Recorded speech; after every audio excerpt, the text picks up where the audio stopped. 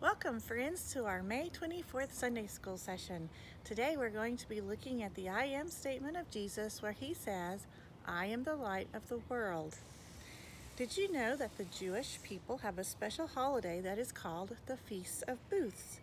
During this holiday, they actually build a booth in their backyards and they live in it for a week. It's a whole lot of fun, and families visit with one another and have fun camping out for the week.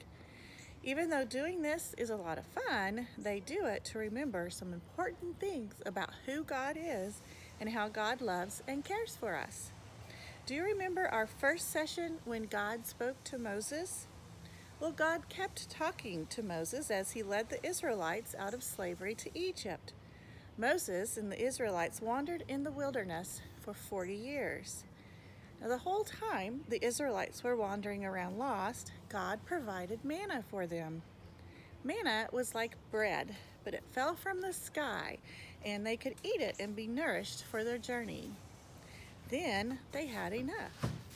And at night, when it was dark and they couldn't see their way, God provided a pillar of fire to guide them. For 40 years they wandered, making booths and temporary campsites. Their booths provided shelter, kind of like a tent, and the pillar provided the light that showed them where God was leading them. Finally, the Israelites reached the Promised Land. They were so relieved to finally get there and so thankful to God for being faithful to them that they wanted to be sure they always remembered how God was with them in the wilderness. They decided that 1 week each year they would celebrate by making booths or temporary tents and campsites to remind them of their journey in the wilderness. They wanted their children to know that God is always with us, that God shines a light in the darkness to show us the way. The light of the world. John chapter 7 verse 2, chapter 14, chapter 8 verse 12.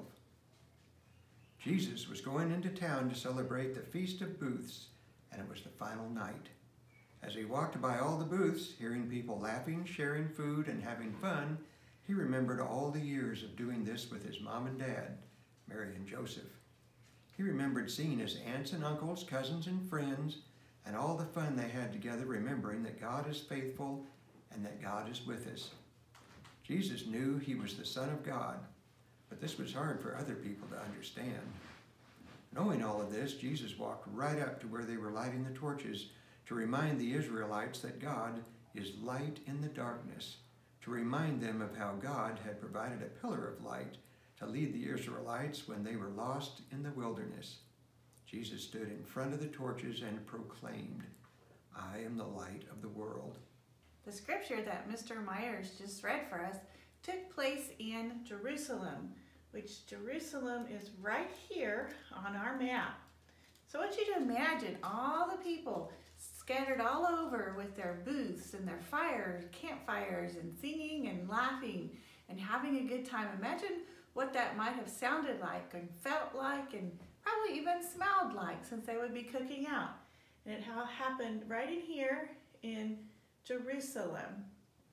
Now, I'd like for you to practice with me a spiritual practice called breath prayer. And that means when you breathe in, I want you to think or say, Jesus says. And when you breathe out, you're going to think or say, I am the light of the world. So let's practice. Breathe in.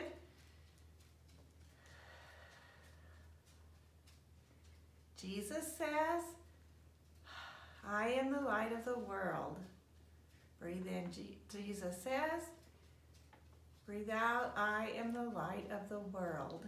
That's a spiritual practice you can take with you as we continue on our journey with the I am statements of Jesus. Now that you've heard the story of the Israelites wandering in the desert for 40 years with the manna as their food and a pillar of fire as their light, and then you heard about the celebration of the booths where they remember that time every year and give thanks to God, and where Jesus says, I am the light of the world. Now it's your turn to respond to the story. You have several options. One would be to take Legos or blocks or any kind of building materials you have And maybe you can build one of the booths with your Legos, or you can build what would look like a tower of fire. All kinds of things from the story that you could build with. And another option would be to make a pine cone bird feeder. This would show us how God took care of the people as they were in the wilderness, and how we can be taking care of the wilderness around us and the birds.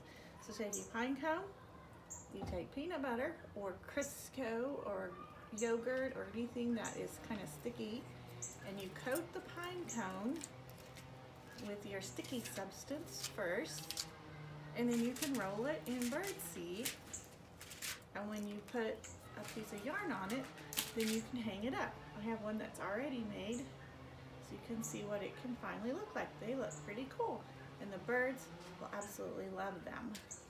Another thing you can do to help celebrate the Festival of the Booths and the saying of Jesus, I am the light of the world, is to create your own booth in your backyard. I took a card table and a sheet, pulled it over it to make it like a booth. I pulled in my little electric campfire because they would have had campfires going during their festival. If you wanted to, you could bring out a flashlight, and you can have the flashlight as a part of the light to bring in during your time in your booth. Now, just for fun, you might want to make s'mores over your campfire, and you can do this without having to actually use a fire by taking little Teddy Grahams, put them in a baggie, and then mixing in with it the miniature marshmallows. So you get the marshmallow part, and then mixing in with all of it miniature chocolate chips. And you shake it up and mix it all together, and you can have a bag of s'mores to enjoy in your booth around your campfire to celebrate the saying of Jesus, I am the light of the world. Let's pray our closing prayer. Dear God, we are thankful you are the God we can know. You are with us here and everywhere we go. We pray in Jesus' name. Amen.